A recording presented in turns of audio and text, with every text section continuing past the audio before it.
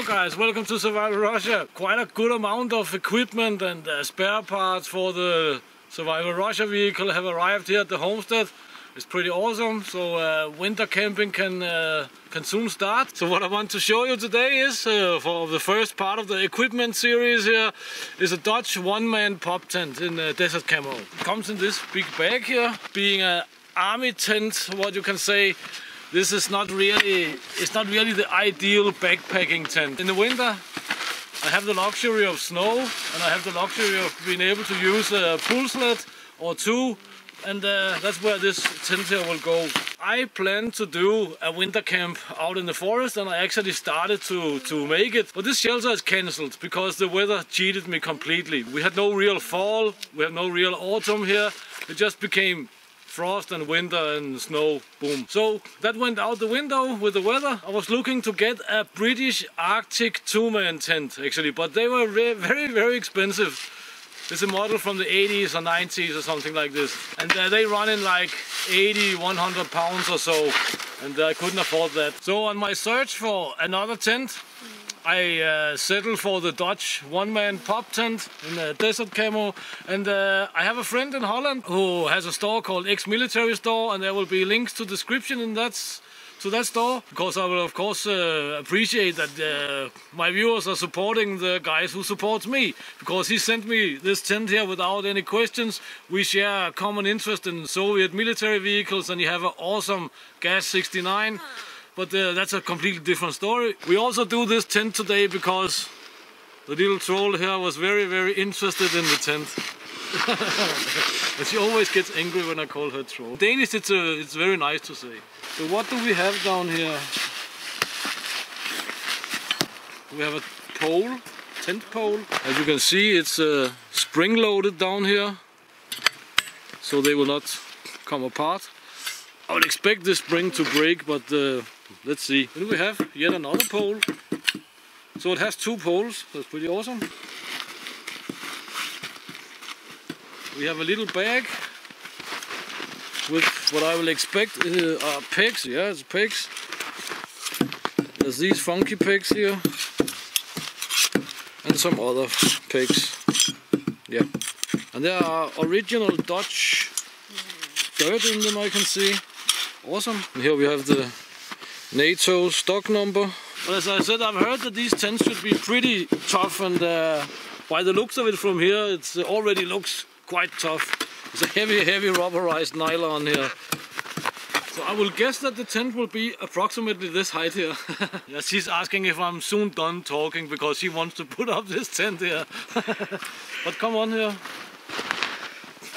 You can see really heavy rubberized nylon. Corners here also a heavy rubber. Ziploc, ultra heavy Ziploc, and a nice desert pattern. I never ever camped during winter in a tent. I always made shelter, so it's gonna be very interesting, and I have some, for now, secret plans with this. So what we're gonna do now, we're gonna clean some snow over there and put up the tent and see what it looks like.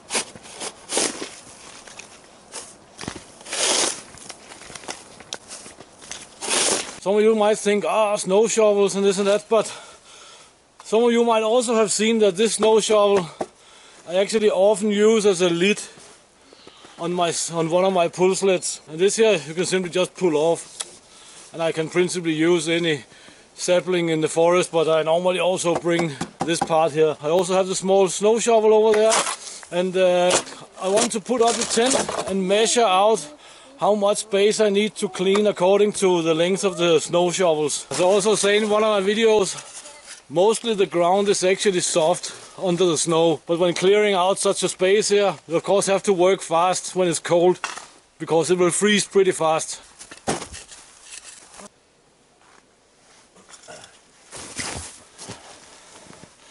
We have this ordinary system, it's pretty awesome. The heavy rubberized reinforcement up here.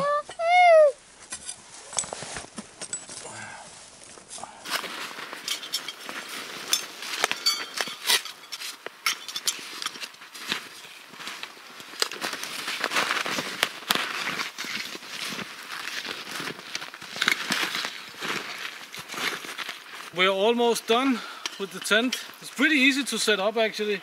Now I just have to measure the approximate space with the shovels. What's really neat about these tents here, as you can see, it has a ziplock here. And also has a ziplock on the other side. It means that you can take any of these tents and zip them together, as many as you want. It's actually quite genius. The Dutch one-man pop tent on the Russian Tiger. Pretty awkward. It's a pretty neat tent actually. So my reasoning for picking the Dutch one-man tent was that I of course knew it had this huge opening on each side, right? Which means that I can basically use it as an open shelter also. In front of the tent here, I will be able to put the Siberian log fire. That of course does not really work well with this cord here. So what I need to do is I have to modify it to put two strings from here.